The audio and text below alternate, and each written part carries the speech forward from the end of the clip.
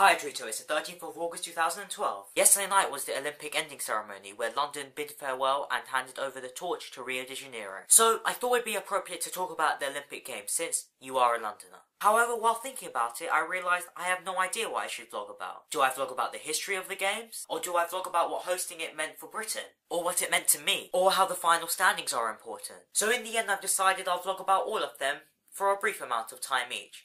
Because I realised I don't really know much about the Olympic Games. First, history, ripped straight off Wikipedia. In honour of Zeus, the Greek competed in Olympus from 76 BC to 394 AD, and the Roman Emperor Theodosius stopped it because he thought it contradicted with Christianity. The modern games began in 1896, with 14 nations and 241 athletes competing in 43 events, where it was decided that the games would rotate host every 4 years. Basically, the games were and are an awesome thing that commends athletic achievement. But what did it mean for London and Britain? For Britain, I think it made us appreciate, though we are a small country, we still are amazing and at the forefront of the world. Yes, of course there were hiccups here and there, but overall it went smoothly and we were great hosts. For London, not only did it act as a catalyst to revitalise itself, but it also showed London off to the world, and showed the world how amazing we actually are. For me, it showed both these things, but unfortunately I wasn't able to attend any event. It showed me that, and yeah, I know it's a cliche, but peace is better than war. Yes, technically the countries are competing against each other for a prize, and yes, technically there are casualties, but not as much as war. It's a kind of stress release for countries, allowing them to compete against each other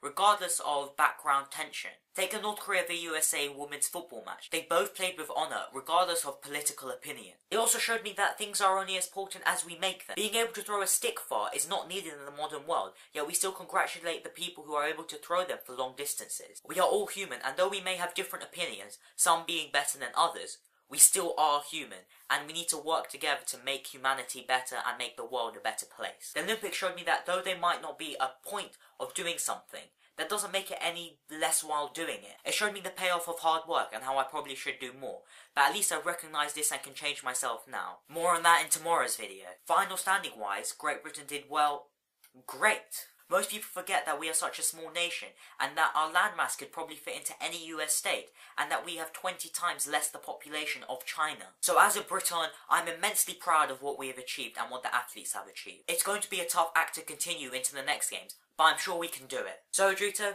see you tomorrow.